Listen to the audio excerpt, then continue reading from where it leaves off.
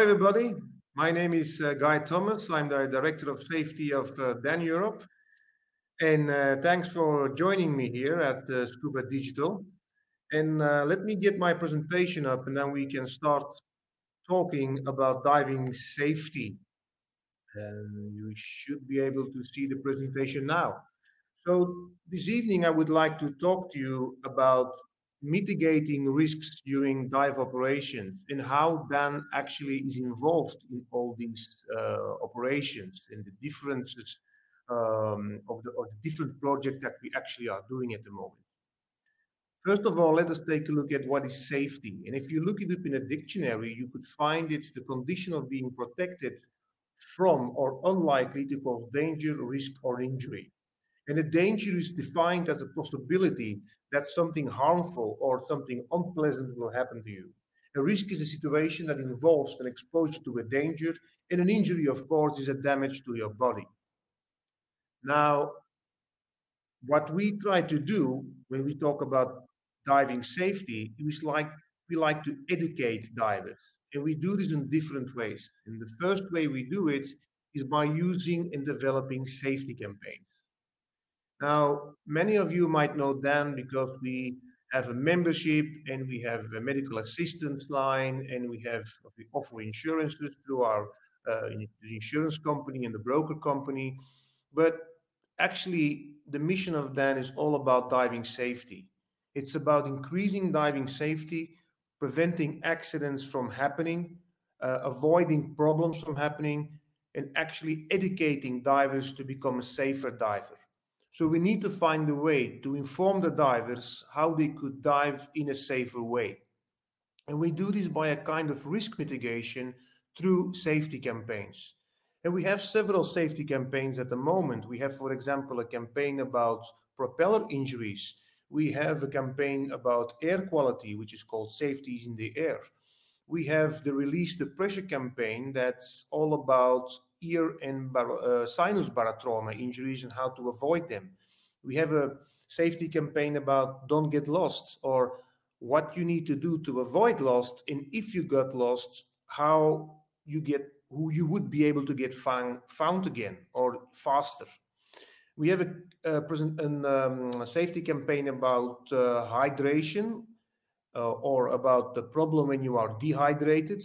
We have a safety campaign about the aging diver, or more the medical issues that are very typical for those who become a little bit older, and I'm talking about 45 years and older.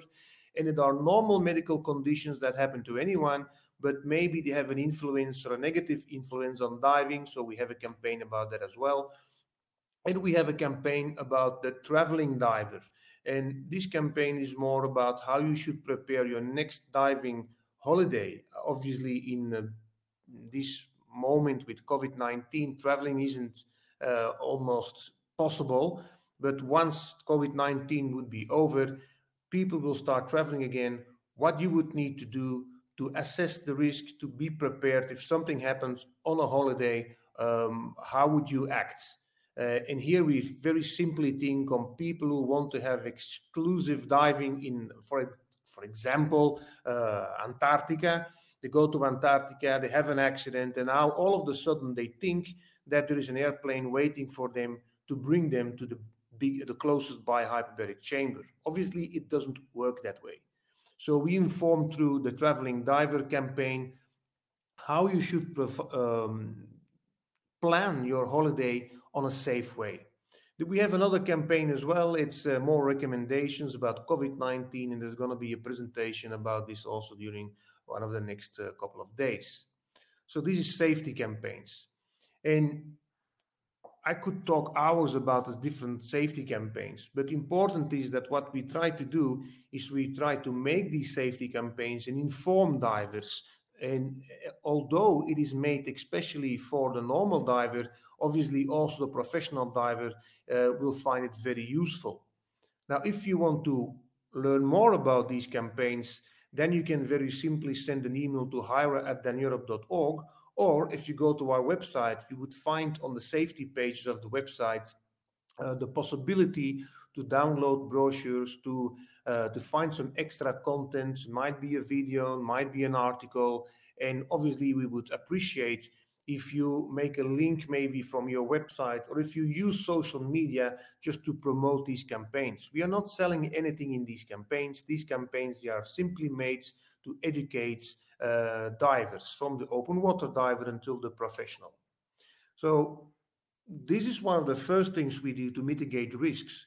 We inform divers about possible problems that they could encounter, because many times a diver doesn't know about the possible problem, or doesn't consider the fact that when he goes diving and he's not well hydrated, there might be a problem. And we know that divers, for example, have very frequently the most common injuries amongst divers is ear injuries. So we try to inform them and give them the needed information to avoid accidents. But as said, this is for the normal diver. Then we get to the hazard identification and the risk assessment program. Now, this is a program that we made no longer for the normal diver, but actually for the diving professional, for the dive center owner, or for the manager of a dive center, dive club, or a dive school. And what we need to ask ourselves is, how does a diver select a dive center at the moment? Well, normally people will select a dive center based on the destination. If I would like to go to Spain, then I will select a dive center in the destination I want to visit. Same for Maldives or any other destination. It might be that I select my dive center uh, based on my budget. Maybe that dive center is cheaper than the other one, and my budget doesn't allow me to take the fancy, expensive one. I'll take the one which is a little bit less expensive. Maybe I will select my dive center based on the distance from my hotel, so it makes my travel a little bit easy. Maybe the dive center is in the hotel, and that's why I selected that dive center. Maybe I do it because I would like to do wreck diving, tech diving. I make my selection based on the type of diving that I want to do. But how many divers actually do consider safety when they select the dive center? And the question here which pops up in my mind is, how would a diver know that a dive center works in a safe way? As a matter of fact, there is no clear identification that shows if a dive center works in a safe way. So all divers just presume dive centers works in a safe way because that's what you expect from a professional. But is this really so? In reality, unfortunately, the hazard identification and risk assessment principles, they are not very well known, and it's not a very well used concept in the recreational diving industry. So why? Well, actually, most dive center owners or professionals, they didn't do any specialized training in risk assessment, and many times whatever they do is focused on the actual dives only. It is true that when you become a dive instructor, during your dive instructor course, you get taught how to teach a course in a safe way, how to guide people, how to make sure that no accidents happen during courses. But there is nothing in the courses that talks about fire risks in the premises, or dangers in a classroom, or safety in a shop area, and about emergency management or the need for safety drills. And we don't learn standard operational procedures, how to make them in a diving instructor course or in any diving course. And the same for emergency action plans. So what we try to do as Dan is we try to inform and we try to help the professionals in getting those missing bits and pieces all together so they can make their own dive operations safer. In a matter of fact, the HIRA program helps the owners, the operators, the staff, the dive professional to identify the hazards before they lead to an injury or a loss. And how do we do it? Well, we actually are doing it by generating awareness amongst the professionals and the dive center owners. But you must realize as well that if we generate awareness amongst the professionals, who will benefit at the end will also be the normal diver. As we do with the safety campaigns, while we educate normal divers during the safety campaigns, we are educating dive centers and professionals through the HIRA campaign. And this risk, it's all about risk mitigation. It's about the use of safe diving principles.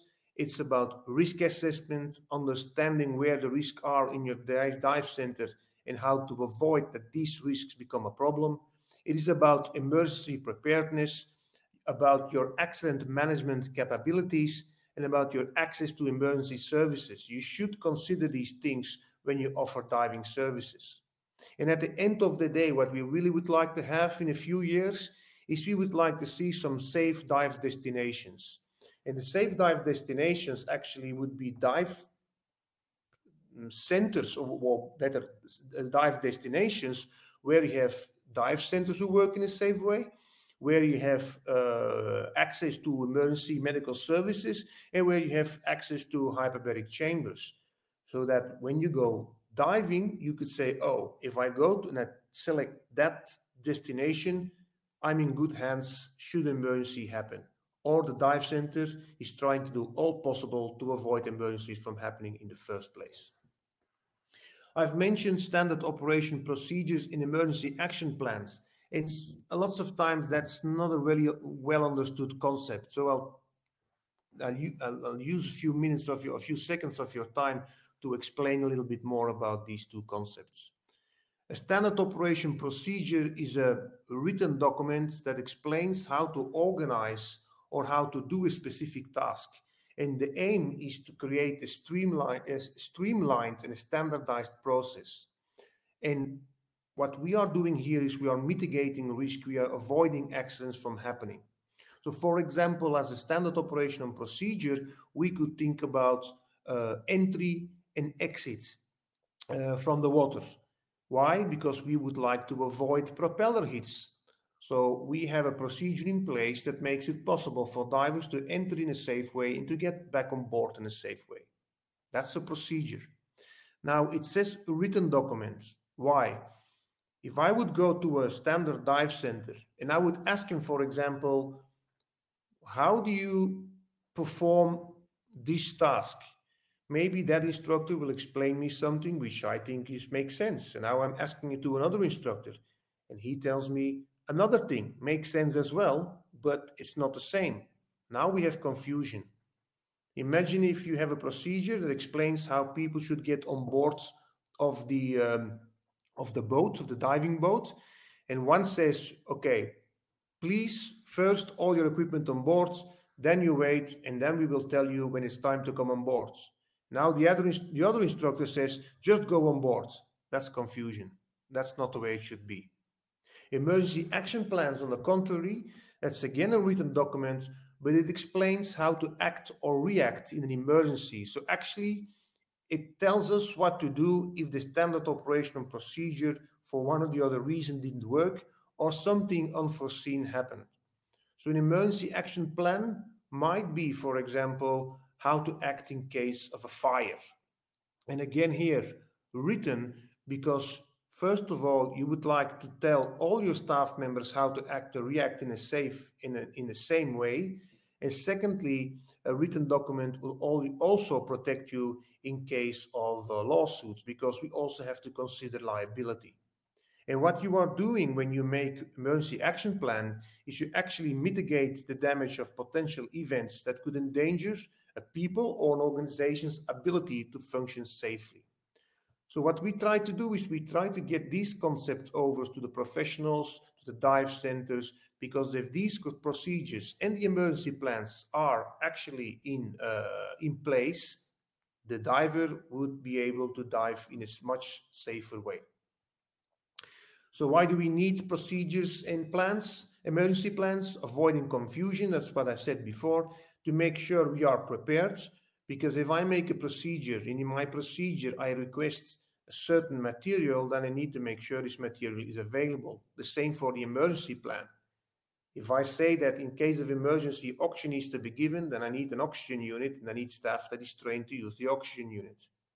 At the end, I'm doing it to protect my clients, my staff members, the facilities, my assets, and the environment. We all know that dive accidents might happen, so we should get prepared. And also, it's all about liability risk mitigation. Because if you are a professional or a dive center owner and an accident happened, you need to prove that you've done everything possible to avoid that accident from happening in the first place. And you will be able to prove it if you have written documents that show that you have done certain things. So how can dive centers and dive professionals actually participate in HIRA? Well, we have 3 levels. On the first 2 levels, you can very simply participate by filling in an online questionnaire. It is self-assessment, but obviously we will check the answers to make sure that the minimum requirements as we requested are met. And we might even ask you, obviously, some proof of what you are declaring. If you pass the level 1 or the level 2, you will receive an email with a certificate, and we will invite you to participate in the next level. And this is something which is for free. It's for free for members. It's for free for business partners. When it comes to level 3, it's no longer online. Level 3 is actually a full risk assessment of the diving operation. Let it be a school, a club, or a dive center. And what we try to do is we try to educate the professional to do the risk assessment himself. And therefore, we developed the HIRA guide, which is a guide which actually divides the diving operations in separate zones, in the reception, in the equipment area, in the air filling area, in a classroom, in a boat, in a swimming pool. We identified all possible risks in those areas. And then we also wrote how to mitigate those risks. So by using the guides, you can really make a full hazard identification risk assessment in your dive operation. And then you have also the possibility to improve the points which might be problematic or which might not have been taken care of yet. Obviously, this is not a small job. You would actually need a diving safety officer or a DSO in order to do that. And so you need one person who is taking care to perform that kind of risk assessment. And the same person obviously will be the person responsible then for the development of the standard operation procedures and the emergency action plans. And this brings us to a third thing that we do when it comes to risk mitigation. We started with the safety programs. We made the safety programs to educate divers to avoid accidents because divers don't understand the risks. Then we made HIRA. We make HIRA to mitigate risks for dive centers and professionals in their daily operation, aiming at avoiding diving accidents from happening, so making it safer again for the normal diver. But sometimes we take a step more and we get involved at some very interesting projects on international level. And I would just like to introduce one of these projects because this project is about risk mitigation and you might not expect that we are actually doing these kind of things. So DiveSafe is a project which receives funding from the European Maritime and the Fishery Fund. And this is a program of the European Commission. This project runs from the 1st of January 2019 until the 31 of December 2021. There are 8 partners in this program. We have universities, commercial entities who develop materials, and then we have Dan inside. And Dan is taking care of the safety aspect and the medical aspect of this project. DiveSafe will actually integrate a number of diving-related technologies, equipment, and apps into a comprehensive solution, allowing for a more efficient and a safe scientific and professional diving mission. What does that mean?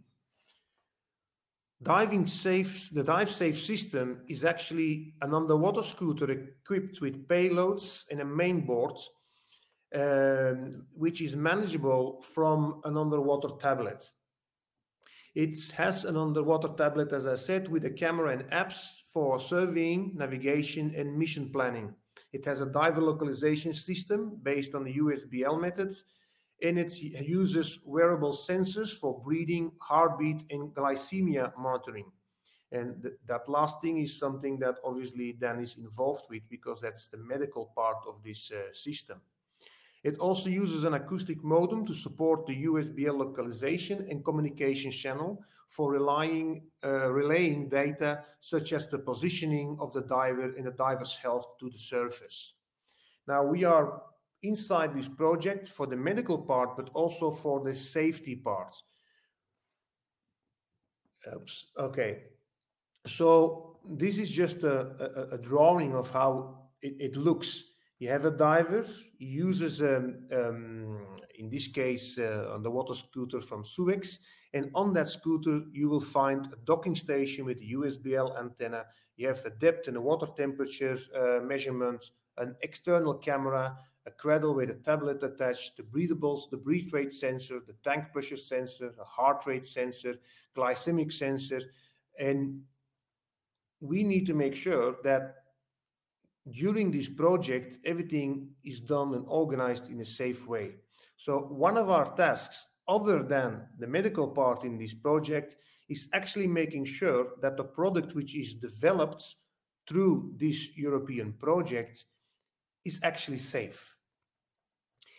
So who will use this dive safe?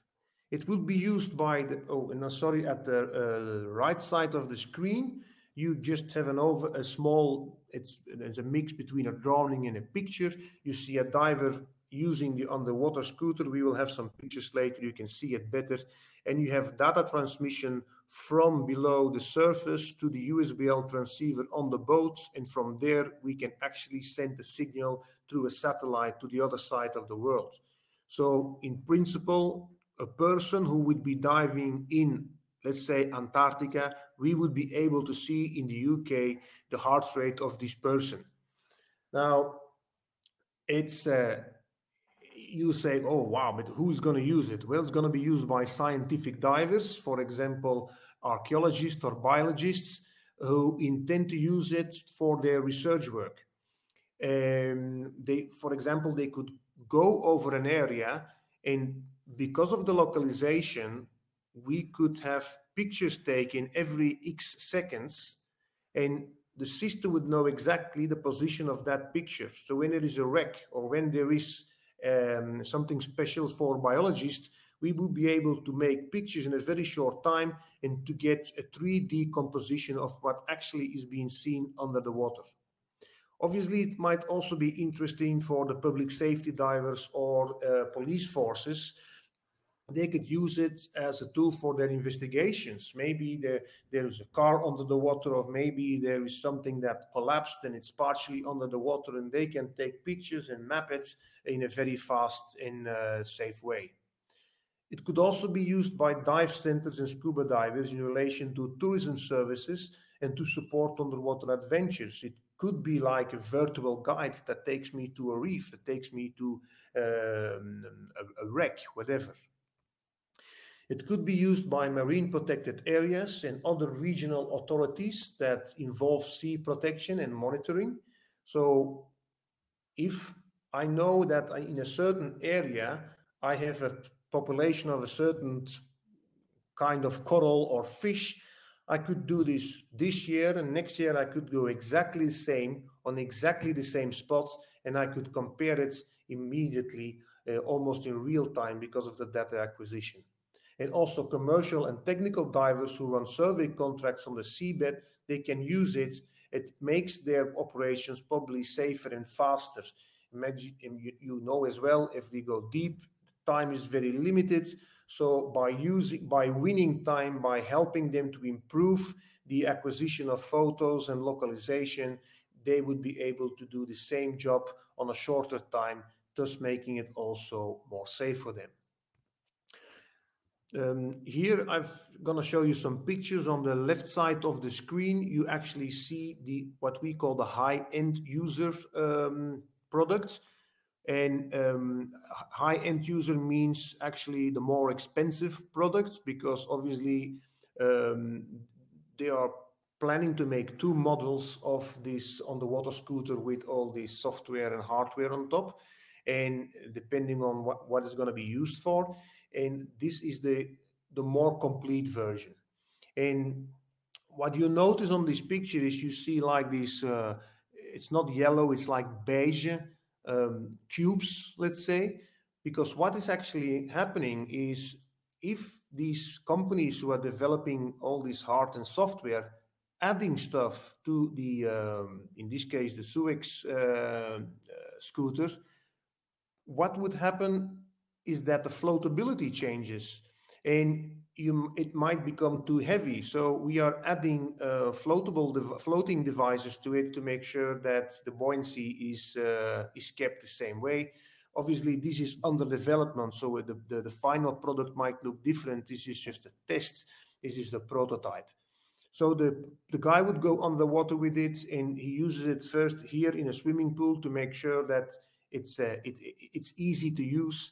And once the tests are positive, as they were, the same scooter will be taken to open water or to lake to the sea, and we'll do more tests to make sure it's safe to use and if all the technical parts and hardware or software works. On the right side of the screen, you see how they are attaching at the moment the tablet to the scooter. The tablet is just a close up to make you understand what it is. You can do a lot of things with a tablet. You can communicate with the surface. It gives you my medical data, but it also can show you the area that I want to discover underwater. And you can see it because in the middle of almost in the middle of the tablet, you can see that red square with a cross. And this is the area. This is what I call the mission that I'm planning. I would like the scooter to do this during the dive, or better, the diver to do this during the dive. And at the right side, you see a computer screen which actually follows the diver during the dive and shows how what he did, what he navigated, what was his direction and the depth and everything. So here a little bit better pictures of the products, just to give you an idea of how the product at the moment looks like. Because again, it's a prototype. This is something that is being developed by these companies, and so the end user model will look different. I've mentioned before that was the high end user product. What you see now is the low end user product, or the cheaper version. It's a Yamaha scooter. It also has the screen. It has a different kind of navigation system on it, and this would be cheaper at the end of the day. But of course, it would be limited in what it would be able to do. And also here, we had to add some floatable devices to it to make sure that the balance is still okay. Some pictures of it underwater. You can see some Italian carabinieri or police divers using it in a swimming pool. And on the picture on the right side, you actually see the black thing in the middle, which is the USBL transmitter. That's what's supposed to be added to the boat or connected to the boat. And by that, we are able to get an exact position of where the diver is during the dive.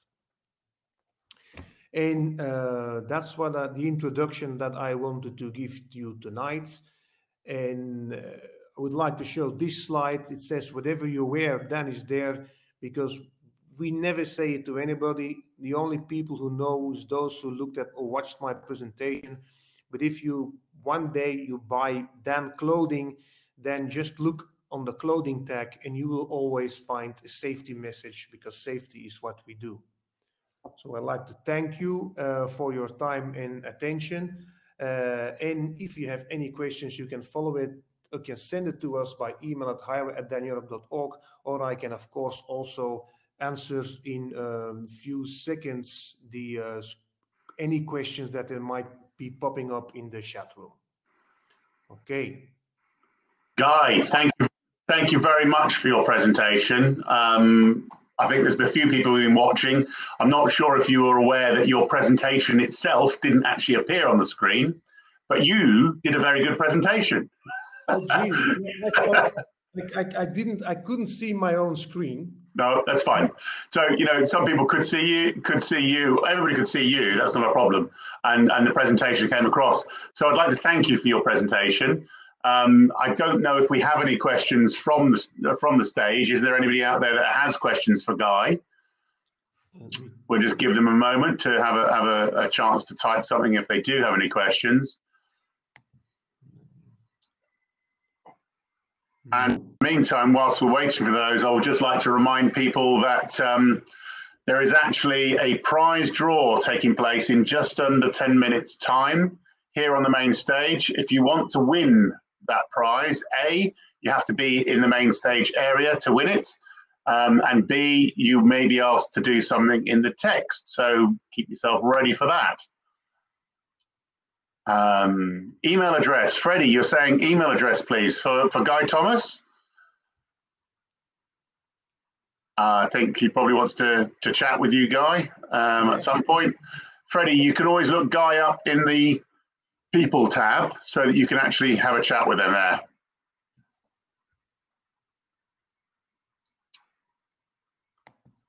Okay. Well, there doesn't seem to be any questions here right now, but Freddie, just please look Guy up in the People tab. Okay. All right. Thank you. I'm sorry that you couldn't see my screen. I don't know why. Neither do we. Okay, Guy, let's try and sort that out for next time, because I believe you're on again later in the weekend. Is that right? No, not me. Not you. Okay, must be another one. Okay, take care, Guy, and we'll speak to you and see you soon. Bye-bye. Bye-bye.